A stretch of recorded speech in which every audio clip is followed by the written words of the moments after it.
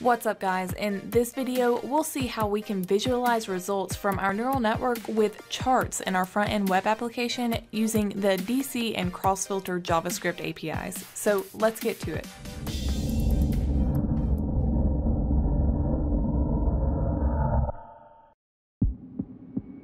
In the last couple of videos, we completed the development of the back-end Flask web service to host our Keras model, as well as the front-end web application to interact with our model and request predictions on images of cats and dogs. Previously, we saw that our model would return predictions to us, and then we display the values of the predictions on the page. In this video, rather than just displaying those raw values, we're going to see how we can visualize those predictions using charts. Data visualization is a big deal in general, so quickly getting an idea for how this might be done in this application can help you kickstart the process of thinking about how you may want to visualize data across other apps going forward. This is what our visualizations will look like. So here we have a row chart and a pie chart, both depicting the predictions for this image.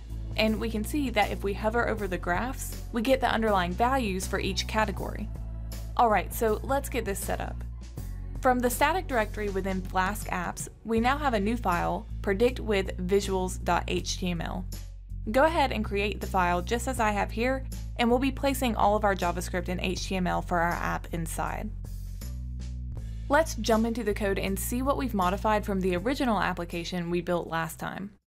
Now, actually, most of this code is the exact same as it was in the last video, since the only functionality that we're modifying is, rather than displaying the values for the predictions on screen with text after we click the predict button, we're now displaying charts. Let's check out what's new. The first thing is within the head. We're importing a particular style for the charts on our page with the link to this DC CSS file.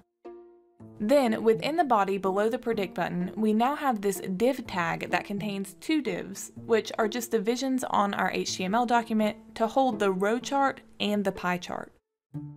Then, for our image element, the element that displays the selected image on the screen, we add this style to it so that it will be displayed underneath the charts rather than next to them. Alright, so that's all that's new in regards to the UI portion. Next, we have three new script tags. One that imports D3, one that imports Crossfilter, and one that imports DC. These are all the JavaScript libraries we'll use to create the charts. D3 is a data visualization API. The Crossfilter API provides ways to interact with and explore datasets in the browser. And DC is a higher level API built on top of D3 and Crossfilter. We'll be making use of all three of these libraries when we create and plot our charts. Then, within our handler that specifies what to do once an image is selected from the file selector, rather than clearing the dog and cat prediction text that we were previously displaying on the page, instead we now clear the contents of our divs that hold the charts. And this will remove the charts from the screen before a prediction for a new image is requested. Now, the final changes to the code are for what happens when our predict button is clicked.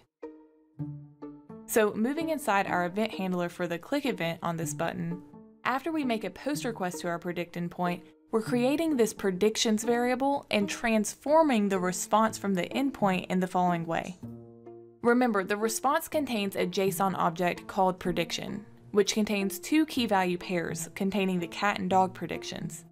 We need to process this response to get the data in a format that's suitable for Crossfilter to work with. So we create this array of JavaScript objects called predictions.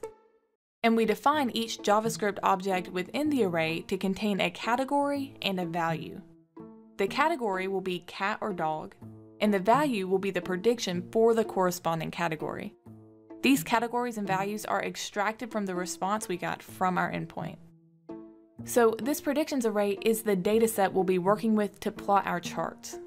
And if you're not quite able to visualize the transformation from the response to the new predictions dataset, then check out the log messages in the JavaScript console of the browser after clicking the predict button. I've logged a comparison of the two objects there so that you can view the difference for yourself.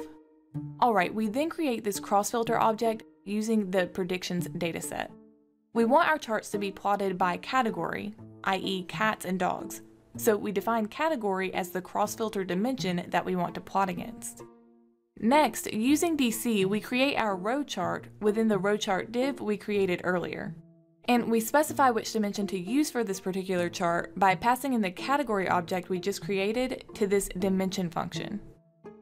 Then we specify what values we want plotted by calling this group function and specifying the prediction values from our predictions dataset. We then do everything the exact same for our pie chart and call dc.renderAll to render the charts. Alright, and there you have it. That's how you can quickly add data visualizations to your application. This particular data visualization was pretty basic, and you can do a lot more with DC and Crossfilter than what we showed here. If you're interested in learning more about data visualization in general using these libraries, then let me know in the comments, and we might consider doing a series dedicated to data visualization in the future. See ya in the next video.